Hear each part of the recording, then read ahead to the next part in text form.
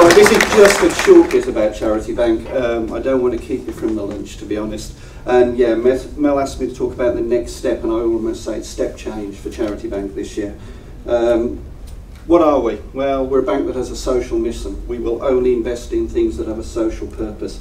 You need to be able to repay us, to be honest, but actually the social purpose is as important to us as being able to be repaid. That's a very grand mission statement. It means sustainability. We want to help organisations become financially sustainable and socially sustainable. So it is loan finance, pull no punches about it, we do want it back. That's the step change. Back in April, Big Society Capital made the biggest investment they have to date in us. The impact, we hope, will be to take us from a balance sheet around about 55-60 million now to 250 million by 2018. That assumes there's demand in the marketplace, and that goes back to big potential and lots of the other capacity building things that are there. There is a culture change. The question is there really that level of demand in the marketplace? And we're talking about loan finance. This isn't social impact bonds or anything fancy. This is mortgage-based lending. We're predominantly a secured lender. Who have we supported to date? Well, that's one of those fancy things. The bigger it is, the more we've done. Simple as that. In terms of what we do, loans start at £50,000, and yes, we really do £50,000 loans, and they go up to several million, about 2.5 million at the moment, and we will support anything that has a social purpose. So those are the types of things. It tends to be a lot of housing. People like borrowing for secured things. Predominantly about 93% of our lending is to registered charities. That's historic. We date back from 2002, when if you thought it was hard to get a trustee to borrow now, it was very hard then. Oh, I swore, sorry about that. It is Friday, yeah, but not really. And what we're really interested in is the people those organisations support. So predominantly the organisations that we work with local communities. We did some figures, and it said our lending had touched the lives of 3.5 million people through the organisations we'd work with. That's a very round number and a very big number. Could we prove it? I don't know. But that's the gist of it. So examples of what we do. This is a new one.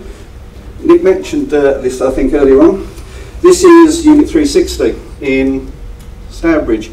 It doesn't look like that now. If you go Google that, Unit 360, you'll see a nice park-built skate park which opens on the 25th of October, I hope. And that's an unsecured lend, £50,000, 5 years. But what we're finding more and more in the sector is it's jigsaw puzzle funding. So Dudley Council have put money into that by way of loan and grant. There are other trusts and foundations that have put money in. We were just part of a funding package. What you're finding now going forward, and I think you saw on the other slides, there is no one solution in social finance. There will be a mix of funding arrangements. We do a lot of renewable energy schemes which rely on community share issues. We're almost the safety net. I had an example of one in Oxford. We were going to lend £300,000 for it. It cost about £800,000 to build. They had a community share issue. We expected them to raise 300, we would bridge the rest. They raised 800. Doesn't always happen, but we were the safety net just in case. So what I'm saying there is it's all about a cocktail of funding, and this is 50, this one's 12 million. Charity Bank has put about £1 million into that to create that, which is the Centre for Social Justice, or called the Foundry in London. It's a building to get together organisations that work in the human rights field to create a sharing and thriving space where people can meet and work. It is in London. I would love to build or fund one that's being built in Birmingham, please.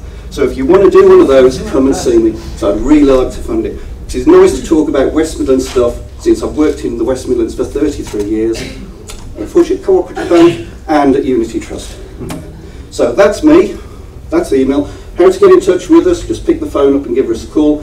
What you find with social finance guys, there's no complicated application processes, we just like to talk to you.